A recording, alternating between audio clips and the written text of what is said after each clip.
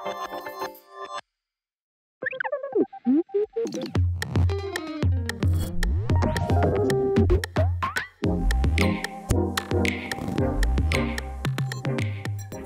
I love hearing how some of the world's best companies and Figma customers approach shipping products. And that's why I'm so excited to hear from our next speaker and Figma user, Steve Johnson, who is the VP of Design at Netflix. He's also a board director of Zendesk, and one of the things he champions is getting more designers on boards and getting more designers involved and engaged in business outcomes at every level of the organization so that they can challenge the status quo and bridge the gap that often exists between design and business. We were very lucky to have Steve speak to the Figma team for an internal fireside chat a couple of years ago, and we're so inspired, we knew we had to bring him to Config. So I'm excited for all of you to hear from him too. Please join me in welcoming Steve.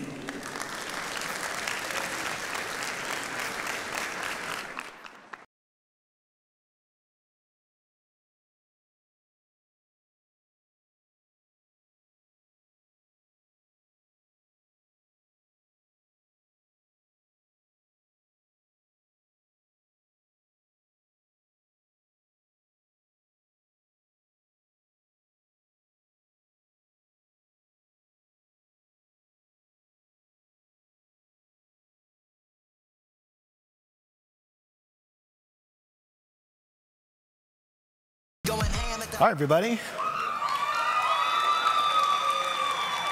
I don't think I was expecting that reaction. Hi, Jen.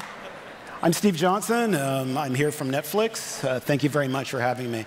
My talk is going to be called Design Without Business is Decoration. And when I very first put this out there, I started getting all these social media comments, a lot of which I wasn't expecting.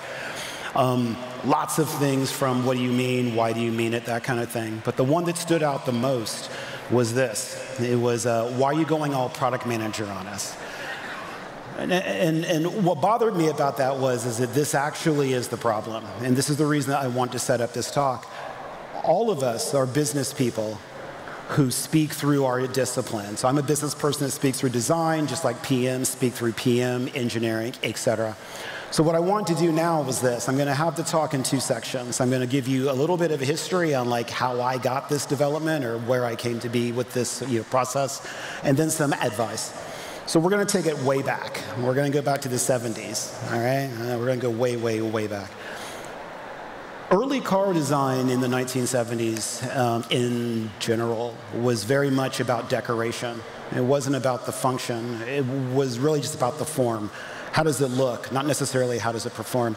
And a lot of these things were decorations all over the vehicles to make it look fast, make it look futuristic, the whole bit. But in a lot of cases, it actually slowed the cars down. When you think about even home automation back in the late 60s and 70s, it was very similar. It was super clunky. It didn't necessarily work right. There were all these things that were supposed to bring us more innovation, but they actually didn't work that well, but they looked very futuristic.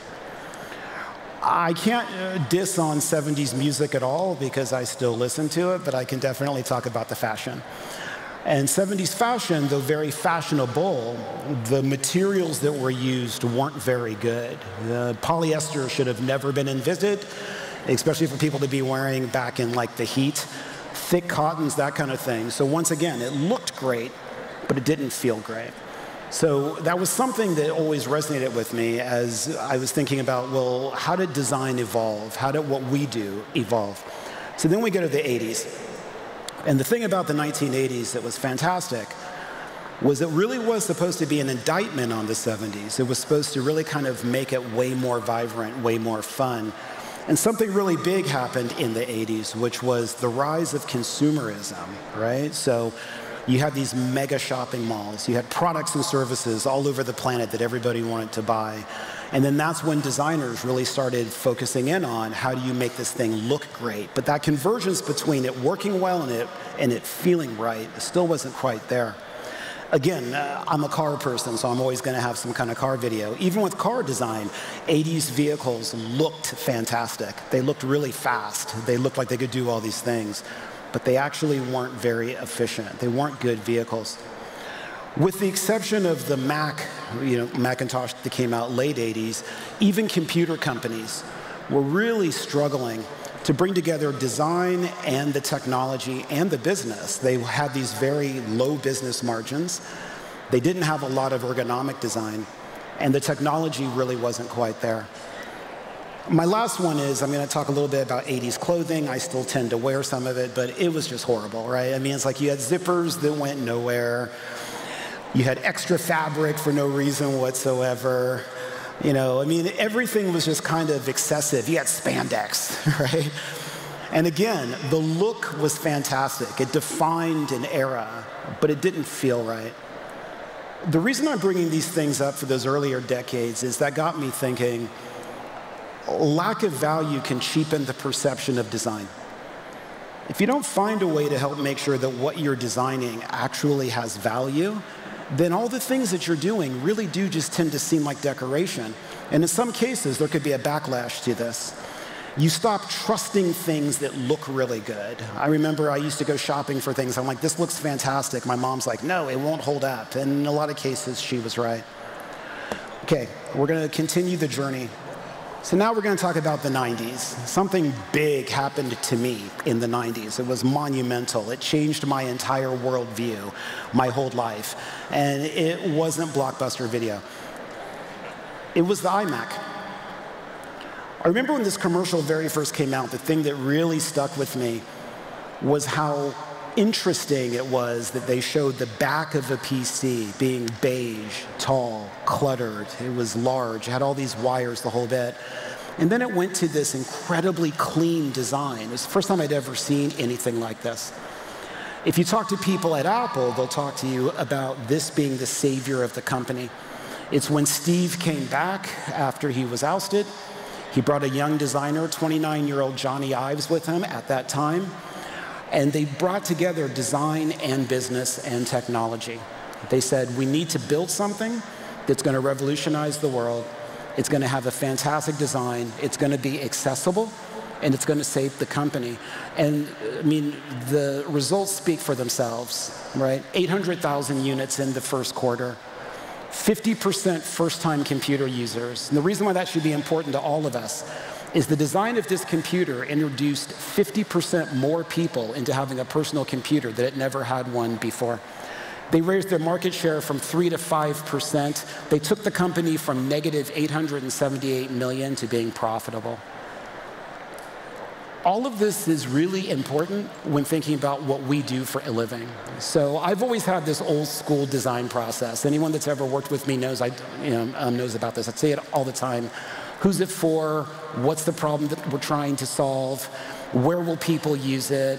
When will people use it? And why will they love it? It's the sixth one that I started concentrating on a lot more as I started developing this idea around design without business is decoration, which is how does it contribute to our business?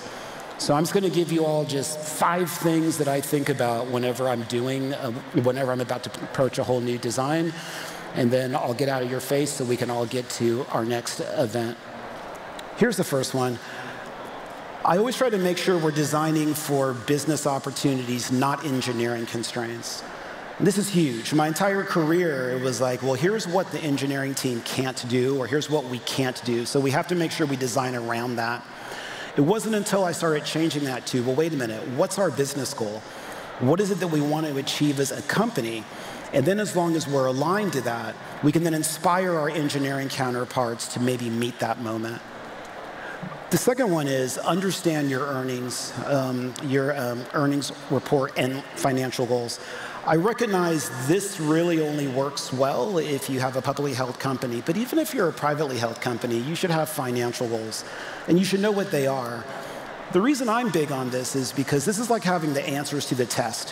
When I go through the earnings report of my current company, I know exactly what we said we were going to do, what we said that we need to do, and what we're saying is important. And this always helps when you're prioritizing your work. So if you have a feature or product that you're really into, you know instantly what the prioritization is based on the earnings. The third one is know your board. And I didn't realize how important this was until I was on one. This is the group of people that are influencing your CEO and your C-suite. So if you don't know what they value, then you have no idea who's influencing the CEO or the C-suite. You should definitely understand them. It doesn't mean that you have to go meet them or et cetera. It just means take 5 minutes, figure out who they are, and then understand more about what they value. The fourth one is know your competitors' business goals. Very similar to knowing your own goals, you should know what your competitors' goals are. Again, it's the keys, right? I mean, it's the answer to the test. So when we're designing at Netflix, we almost always understand what's going on with all of our competitors because we just read their earnings report. And by better understanding their goals, then we understand what they value and then where we're going to be able to either intercept, bypass, or ignore. Here's the last one. Always try to be accountable. Like, try to make sure that your designs are accountable to a business outcome.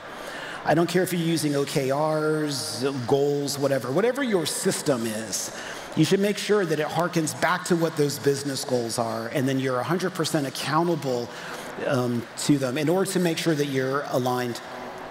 Okay, before I jump, a question I always get, what am I watching on Netflix? And do I know Jenna Ortega? And then the last question that I normally get, though, is there a company that I admire that really kind of brings all these together? And there is, and I hope they don't mind me showing some of their work. This is Esper Bionic. They are currently doing what I believe is exceptional work, and they're bringing together design, business, and technology. ZDNet recently wrote this article about them that I was like, yes, it's almost like they're reading my mind. This AI-powered prosthetic hand is bringing design and style to a life-changing product. Esper Bionic is elevating both the science and design of prosthetics while turning it into a lifestyle category. I never thought somebody would call a bionics company a lifestyle category, but it's 100% that. And it's because they're aligning these things. So here's what I want to leave all of you with. When design, technology, and business align, you can change people's lives. It doesn't matter what product or service you're working on. It doesn't matter what company you work for or what you're doing. When those things come together, it will be life-changing. And that's when you'll be able to build the types of products and services that people will absolutely love. And that's it. Thank you very much, everybody.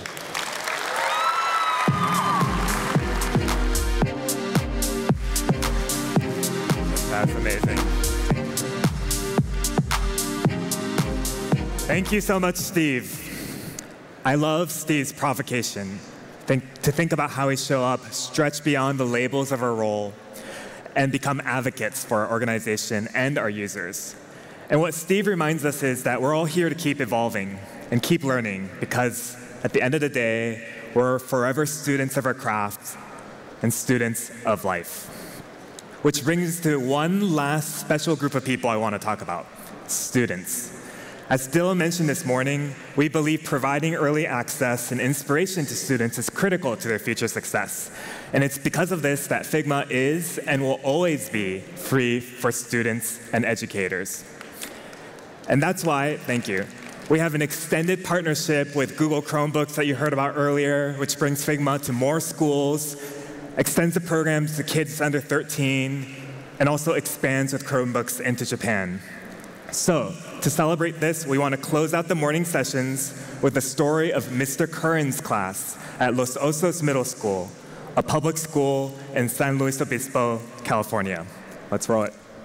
Students often wonder, why am I learning this? How is this going to add value to my future? I think design transfers into any industry. Everywhere you look, you'll see something that couldn't have been made without past generations being taught about design. When I started using Figma in the classroom, students were amazed by seeing all these cursors flying around. My students, at even the age of 12 years old, can be using this design software that folks are using in industry. I like being creative, and I don't get to do that in most of my classes. And it's really fun to escape. Oh, what if I did this or messed with that? Students who maybe once saw themselves as just participants in a classroom, now becoming leaders in projects. You can bounce ideas off each other really easily. I'm able to make something that's a lot better than what I would have been able to make on my own. I've really seen a sense of community and connection built around Figma. It's a common place of acceptance. It's a really safe space to be in because we always make it a safe space. We just build bonds that are really strong. Figma is an amazing space and spot to help champion them and empower them to see the incredible humans that they are.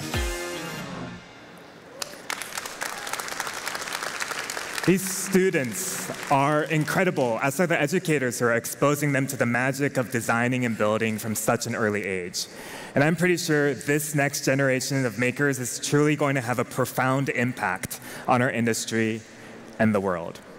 All right, so that's it for our opening session of Config 2023, and now it's time for all of us to go be students. So for the next few hours, we have dozens of breakouts for you to check out, an incredible ecosystem gallery, a live Fig Jam wall, an in-person research tank, lunch, and of course, a swag store so you can get all the latest Figma merch. So check it all out. Then we're going to be back here on the main stage for closing sessions. They will start at 4 p.m. with a fireside chat between Dylan and Brian Chesky of Airbnb, and a closing keynote from entrepreneur, thinker, and designer Holly Thorlison. The doors open at 3:30. Please come early to get seats. And before you go to the breakout sessions, I just want to say again, thank you for being here. It means so much to us. Thank you. I hope all of you spend time connecting with each other today, because that's the magic of Config. Not just the talks and launches, but also the connections we make. Have a great day, everyone, and we will see you back here at 3:30.